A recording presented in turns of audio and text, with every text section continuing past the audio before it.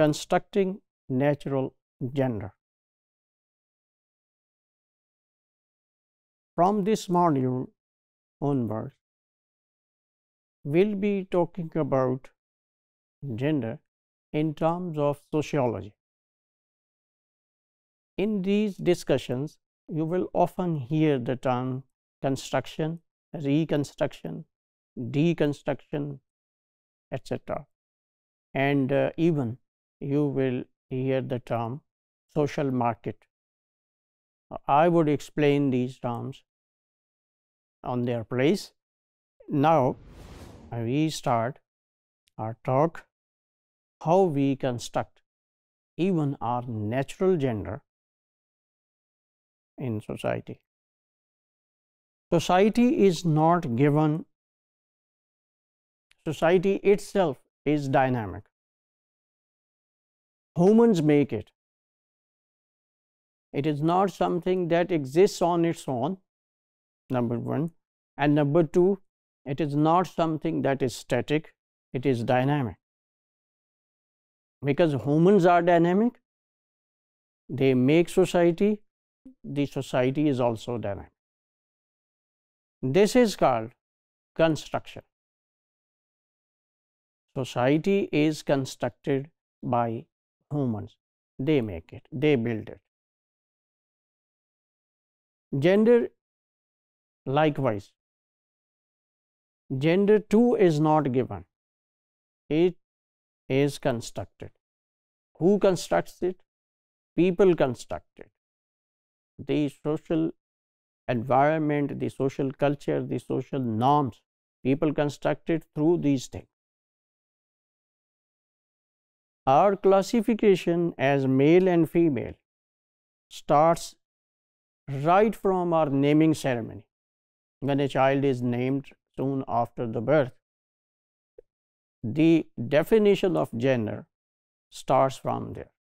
Definition itself is, you can say, a synonym of construction, a similar word for construction. When you say, I define this thing, in other words, you construct that thing, that concept. So, how our natural gender is constructed? It begins from our naming ceremony. We have sex exclusive names. For girls, we have separate names. For males, we have separate names. Names are not interchanged for either sex. In childhood, infancy to puberty period is called childhood. In puberty means by the age of 12 or 13. Our parents and relatives groom us as a boy or girl.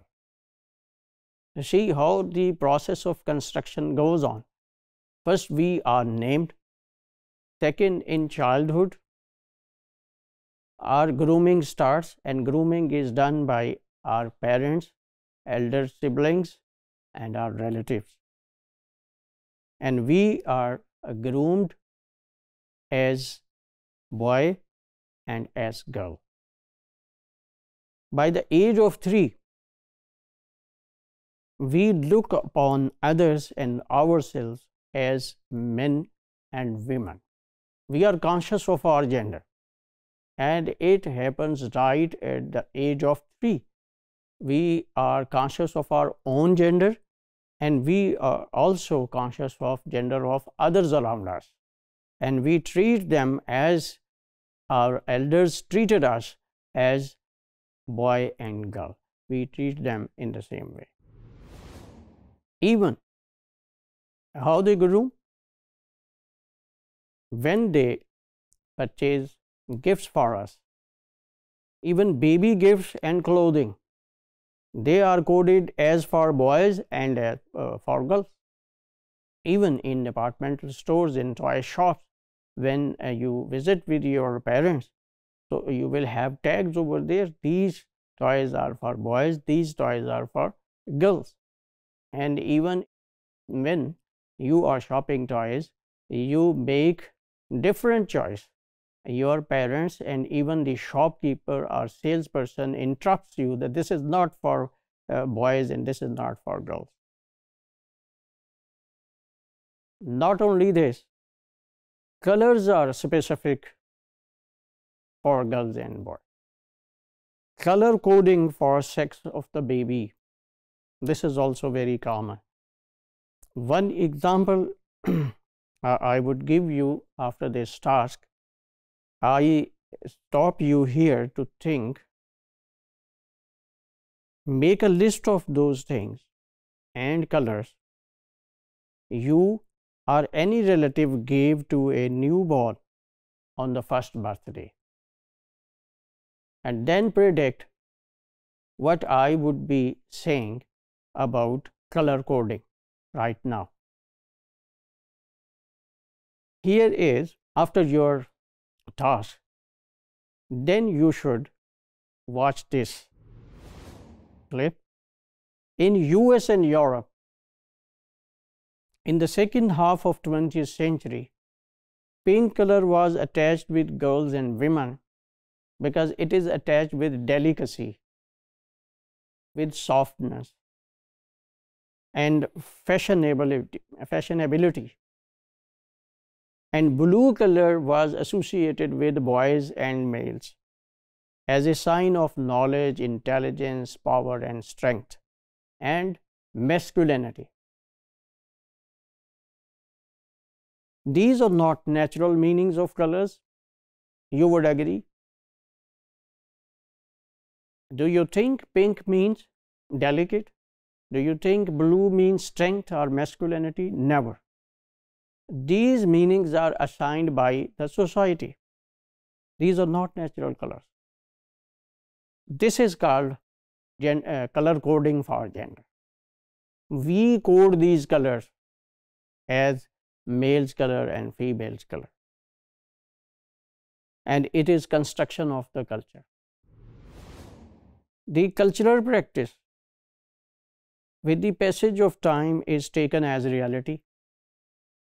I have said that these are not actual meanings of these colors, but when it happens over the years and even over the generations, what happens? People take them as real meaning of these colors.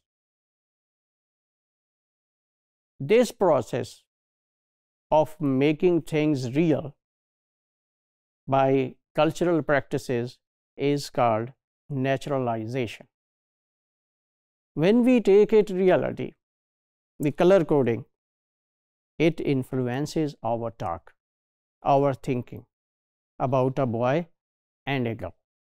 Now, it doesn't stop here that you naturalize something. This naturalization gradually grips, has control over our thinking about our conception of a girl and a boy. So we conclude on the basis of this talk that from our childhood starts the process of lifelong gendering. This is construction of natural gender, as we said in the beginning, from naming ceremony to grooming as boy and girl. From there, we came to naturalization of colors, color coding. So this shows that definition or construction of gender starts from our infancy and goes on throughout the life. Others around us socialize us how to be a girl and how to be a boy. And socialization, this is a common term, in sociology, in language and gender, in study of sociolinguistics. Socialization is very important concept, and it means to know the proper way of doing, saying and thinking that is acceptable in a society. The right way of doing things, in simpler words, is called socialization. And socialization, it also takes place through interaction, and interaction involves language. Again, language is involved. For others around us, they socialize us, they in a way unconsciously train us, groom us, that how as a boy we would behave and how as a girl we would behave. Similarly, we learn how to interact with others, keeping in view their gendered attributes, how a boy meets a girl and how a girl meets a boy. This is learned through socialization at home. This is a two-way socialization. First, we learn gender difference from our parents, from our elders, and then we continue it, we do it with others. This process needs some reflection on your part as well. And that would be possible when you will do this task. Recount, you will narrate. Recount means in form of a story, some event when your parents, teachers treated boys and girls differentially. Differentially means taking boys different from girls, while they talked with you, while they suggested plays, games, while they told stories, and while they offered food. So how they treated you differentially as boy and girl. This would help you to understand this point of view, that how society builds our natural gender from infancy to our puberty.